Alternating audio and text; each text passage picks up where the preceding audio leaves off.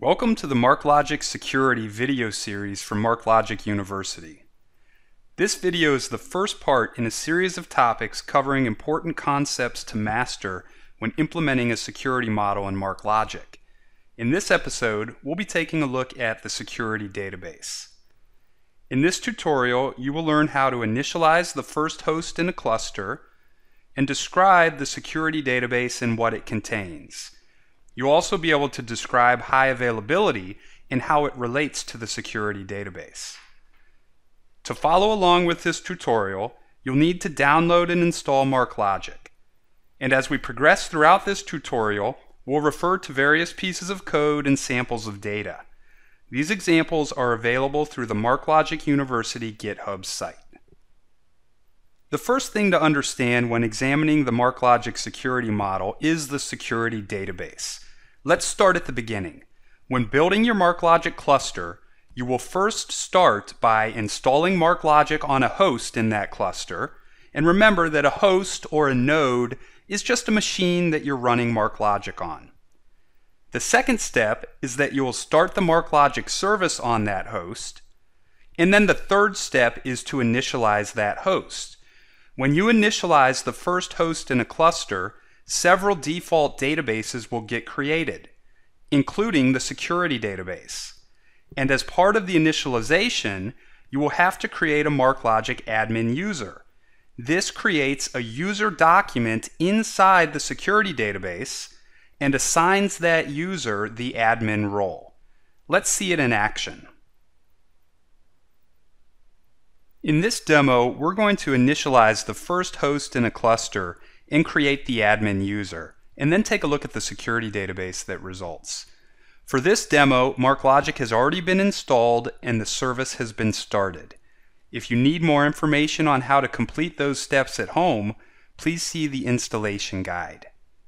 So let's get started by initializing this host by opening up a browser and going to localhost port 8001. Now we go to localhost port 8001, and this is the admin interface in Marklogic. And on a newly installed host, in the first host in a particular cluster, Marklogic is going to have to initialize and create those default databases. So it will prompt us to do this initialization. So let's go ahead and click OK. And we see here that Marklogic is going to go through these initialization steps. And see that it's going to ask if we wish to join a cluster. Since we are installing Marklogic on the first host in a cluster, there are no other hosts that we would want to link up with. So in this scenario, we're going to choose skip. And the next thing that we see is that we haven't locked down our administrator account yet for this host and for this cluster. So it's going to require that we create our admin user. So to keep things simple for this tutorial, we're going to create an admin user with a username of admin and a password of admin. And we'll go ahead and click OK. And at this point in time, we must then authenticate to perform any action inside of Marklogic because we have now locked down our environment with an admin user. So we'll authenticate with that newly created admin user. And we now have access to the administration interface where we can manage this cluster and this host. So as part of this initialization, the security database was created. So now we can actually take a look at what that database looks like and what it contains. Let's open up a new browser tab and go out to Query Console on port 8000. We'll have to authenticate using our newly created admin user. And what we'll see are all of these default databases that were created by the initialization. The documents database, the modules database, the schemas and triggers databases, and we also see the security database here. And if we select that security database and click the Explore button, we'll be able to see what those contents are inside of that database because we are logged into Query Console as a Marklogic admin. And if we look inside of the security database, what we're going to find are roles, users, privileges, and amps. Now we'll discuss all of these as we progress throughout this series. Now after you've initialized the first host in the cluster, you could then add more hosts to your cluster. The new hosts that you add to the cluster won't need to have the security database created on them.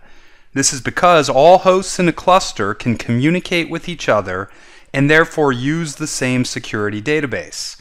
This means the same security database can be shared across multiple projects, enabling you to have users across multiple projects and develop models that may even share roles across those projects.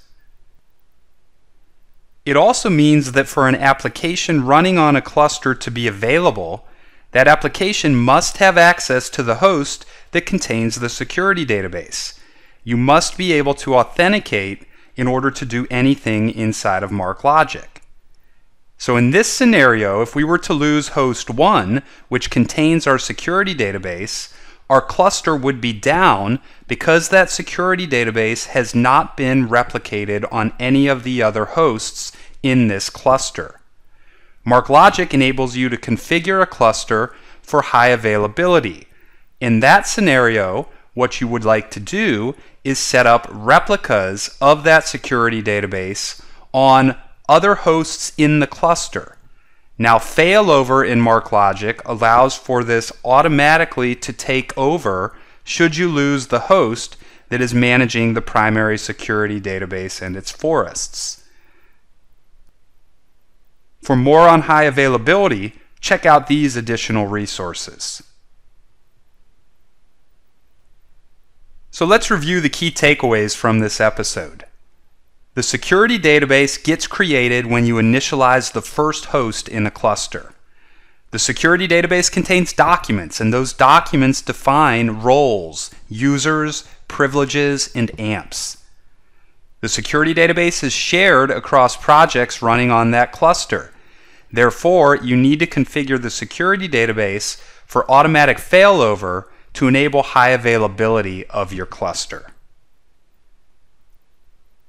In this tutorial, we discussed initializing the first host in a cluster. We looked at what the security database is and what it contains. And we talked about how the security database impacts high availability of a cluster. So take the next step. Get started by downloading Marklogic from developer.marklogic.com. You can access any code samples in this episode through the Marklogic University GitHub site.